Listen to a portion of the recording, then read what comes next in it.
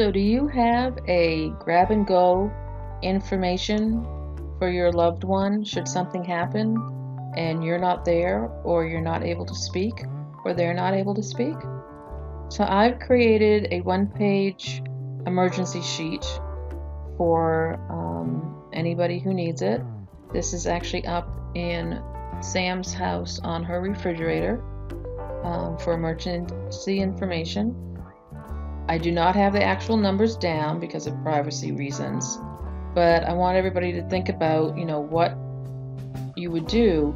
Can you answer these questions off the top of your head, or if somebody needed them right away, especially if, say, you have someone who fell down as an unconscious and they're being taken off in the ambulance, God forbid, but you need to know what their medications are, who their doctors are, notify their case manager, get any backup support put into place, let staff know, things like that. Or if you have staff in the house and they need to know certain things that'll make their lives easier, like the Wi-Fi password in the house, how to get into the combination door lock that we have on the house, Sam's Pinterest password, which sometimes she needs. These things you need to have and need to know about. So that's what this is. I also have what her diagnoses are. So she has her autism and what that looks like, difficult time understanding language, needs assistance with activities of daily living, is considered intellectually disabled, but she is still a smart person and knows how to get her needs met. Yes, she does. She has a seizure disorder, but luckily for us, we're controlled by medication. I hope that stays that way. If a seizure does occur that is less than 3 minutes, let her rest to recuperate. If a seizure lasts longer than 3 minutes, call 911 for support to go to the hospital. She has grand mal, tonic-clonic, full body spasm seizures when she does have them. She also has her anxiety.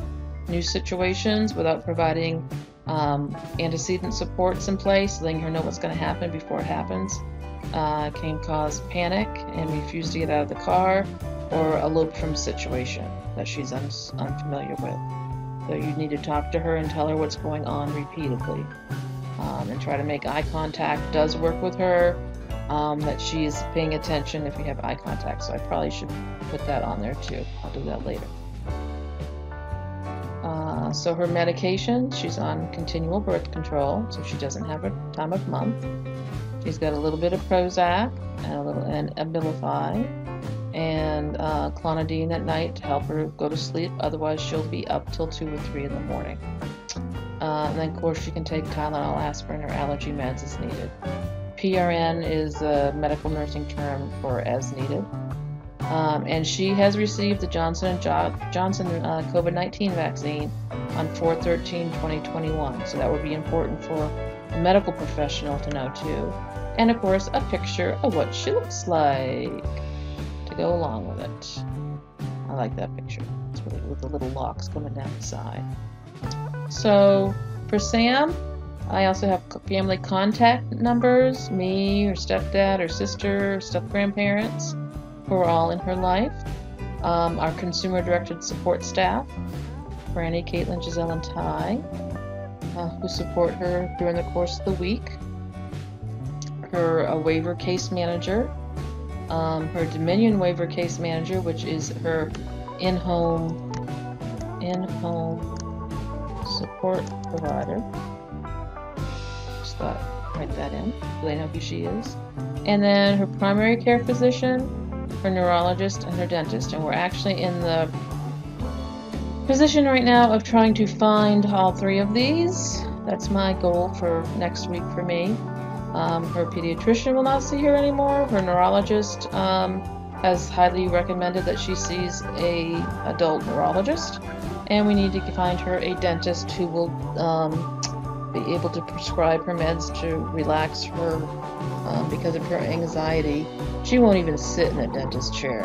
That leaning back in a dentist chair just totally freaks her out. It's like her feet off the ground. It's a sensory thing that just totally puts her in a flight panic situation. So think about all these different things. What information would be really important for someone to have for the person that you love?